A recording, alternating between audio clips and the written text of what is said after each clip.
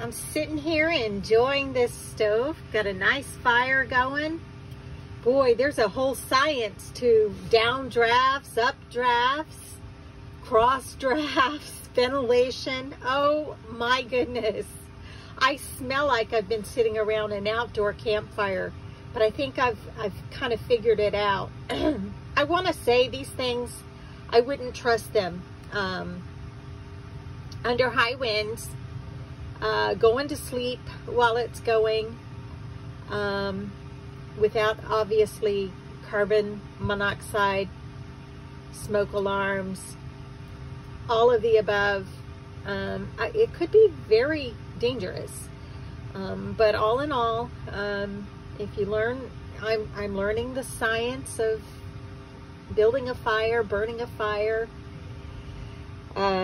Again, those downdrafts, those updrafts, those cross drafts, ventilation. I'm just a newbie, but it's things you must, they are things you must learn. So sitting here listening to bluegrass music.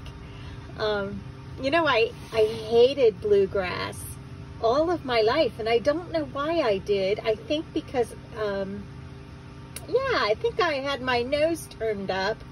I grew up in a very cultured church that turned their nose up at all music styles if it wasn't exactly what, you know, what they liked.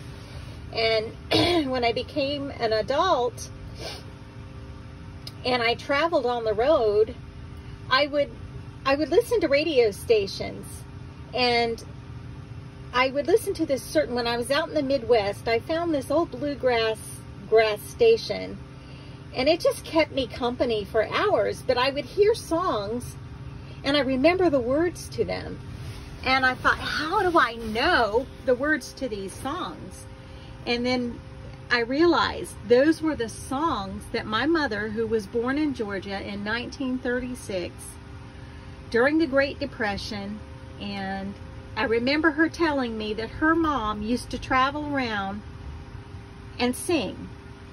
And we come from a musical, there would be people here and there in our family that were talented musically, but when she said that, and then she would sing songs to me as a baby and as a toddler and as a child, and they were, I called them hillbilly songs. That's what I thought they were. I thought they were old hillbilly songs, mountain music, and I never heard the words again till I listened to that station.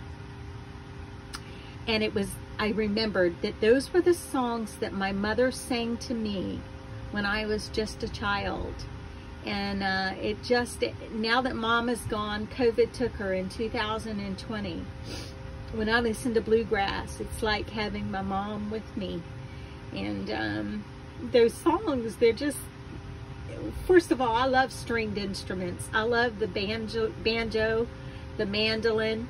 I just love hearing common people sing. People from the hills, people from the mountains, from the valleys, people who work the land, people who mined the coal mines, people who worked for a living and loved and lived and died, and those are the songs my mama taught me. What a wonderful American heritage I have. And so I'm going to go back to that, listening to that music and thinking about my mom. I love me some bluegrass gospel too. I love some blues, and I'm not ashamed of it. It's a wonderful kind of music. You should try it, get some of it. Have a wonderful evening, folks. May God bless you, and may God bless America.